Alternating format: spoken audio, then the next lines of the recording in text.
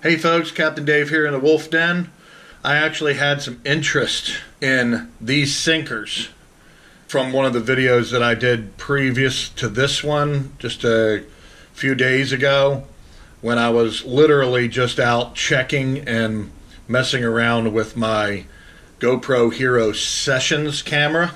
I had some interest in the egg sinkers that I talked about, and in that I discussed how I really don't like egg sinkers coming down to a swivel, then to a leader, then to a hook, and it just seems to be a lot of trouble when it comes to re-rigging because of the stuff that we burn around here. You burn tackle like cordwood. But here's the various types of little just sinkers you can use with a leader coming off of them. Many times I really like this versus a jig head. I can control the size of the hook. I can have this coming off with a short leader with a hook, and I can use it for horn hooking a shrimp, putting anything on it and letting it lay instead of a jig head, which in all reality you kind of have to be moving it along. I just really like this presentation. I always have. I've really just now come up with the supply chain of where to get these. Naturally, you can get these little, what I would call little trout leads almost anywhere at any tackle shop if you want to use this shape. This one here is a quarter ounce. This is a quarter ounce. This is a 3/8. This is a half. This is a 1. This is a 2. This is a 3. These here I get on eBay, and you can get these sizes on eBay also, but they're going to be the lead melted around a swivel type. I don't necessarily like that for more heavy duty type applications. I like these for more heavy duty applications with bigger fish. I just find this possibly a weakness. Years ago I was using one of these, and it, you know, at the Jetties or whatever, and it got bent, and literally this just broke right off. So these have a weakness. These right here have a weakness just because all it is the swivel stuck into the lead. These have a weakness too, and the manufacturer uses steel eyes on here, and they rust instantaneously as soon as they hit salt water.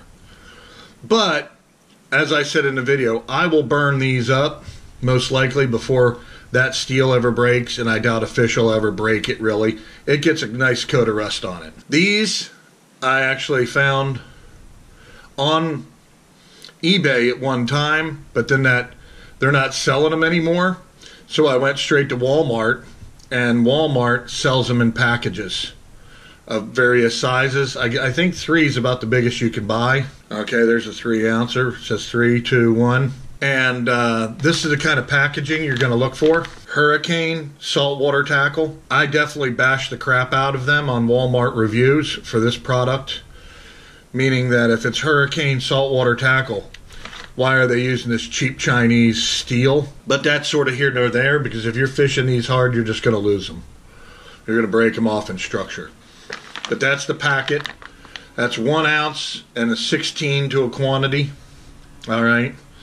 So the saltwater tackle thing, Hurricane saltwater tackle, is kind of like a real farce. You know, I got all different sizes for all different applications. This one, I use it just like I use these. You can sort of get these anywhere. You just can't get them very big. Well, you can. I mean, you can find that particular swivel made by this particular guy on eBay, but he again puts the swivels into the lead. I'm real particular when it comes to certain things, and I just know that when you're out at the jetties and things like that, and you're hooking a big fish or whatever, or you're in that type of structure, that this here, just with an eye with a swivel on it, which these sinkers are kind of very hard to find. You're never going to find them just anywhere in Jacksonville, that's for sure. These will be for a stronger, more HD, heavy-duty application, of course, and these will be for super light tackle stuff. There you go. That's just an egg sinker with swivels on it, or a little miniature trout lead. Then you can get these up to 2-3 ounces also by this same guy, or 1 ounce. Okay, I'll put the links in the video description. Does everybody know what the video description is? Obviously not, because I get people asking questions that I just answered in the video description. Below this video, there will be show more. What you do is you click on that and it opens up the video description. There's where links are, and that's where information about the video is contained.